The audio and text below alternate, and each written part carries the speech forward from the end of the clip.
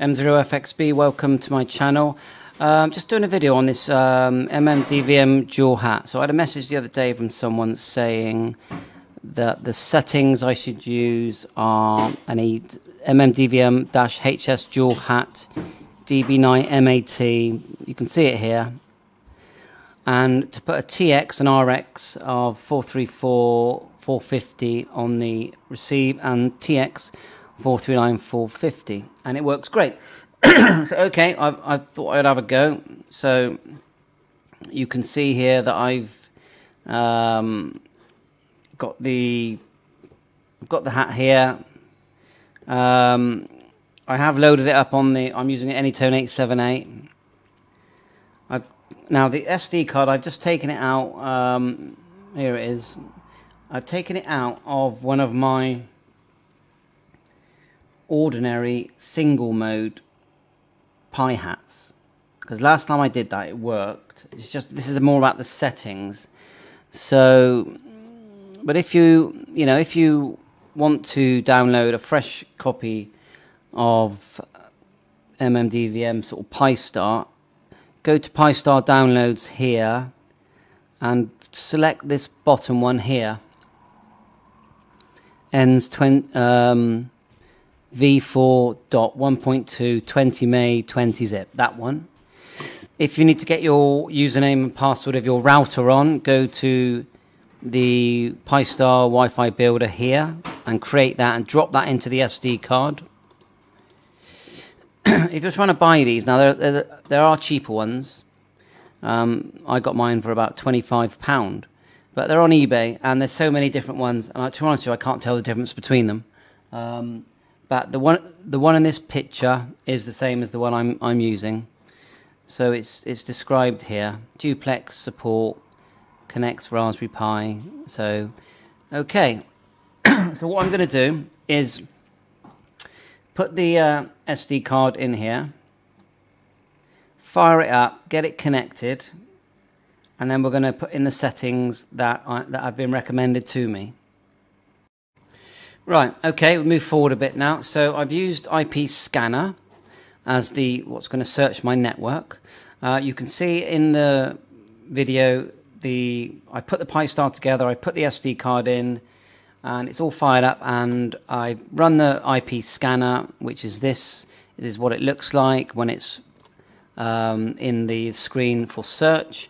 You click the triangle here, and it's done a scan. I've turned every other hotspot off in my house, so I know that whatever it finds, it's going to be active, and it's found this one here on the 192.168.1.106. So I've just copy and pasted that, and you do that by just going right-click, copy, and it actually go down to IP, and then you can paste it. And I've pasted it, and hey presto, it's gone straight to my old settings. And it's working even now on DMR, okay? Because I ran it as a simplex hotspot. So if you get stuck and you think, oh my God, I've wasted my money. No, you haven't. Just put in the normal settings here and I'll show you them, and it will just work as a normal DMR hotspot, and it works well. So let's go into configuration and let's see if the recommended settings I've been given, thankfully, are good. So let's have a look here. So let's get the new settings in. So we'll start off by selecting the modem that was recommended, and we'll put it into duplex here, and then we'll apply changes, and then we'll do the frequencies. Give it a minute. We'll come back. Right, we've had some success here. What we've done, we've gone into the code plug, and we've reversed the frequencies on the code plug. So receive is 439, 450, transmit is 434, 450, which is opposite to what is in the hotspot. So in the hotspot, you can see TX here is 439, 450, and receive is 434, 450, and straight away that's worked. So we're very happy about that. We can hear it very well. I wish I could have your sunshine over here at the moment. And you can see it populating the Pi Star dashboard, I'll just go into config, show you my settings for anyone that wants to do a dual hat.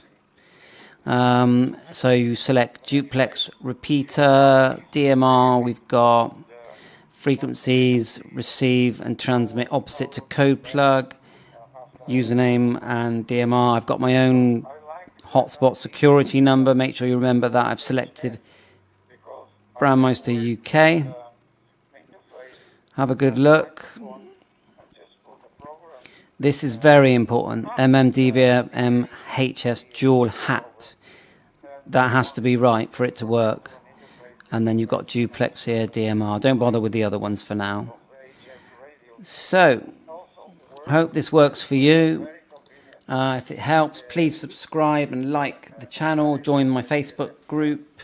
There's a link on the top. 7.3. I might come back and add the Nextion screen on the same video as this. So if I do, I'll say M0FXB standing by.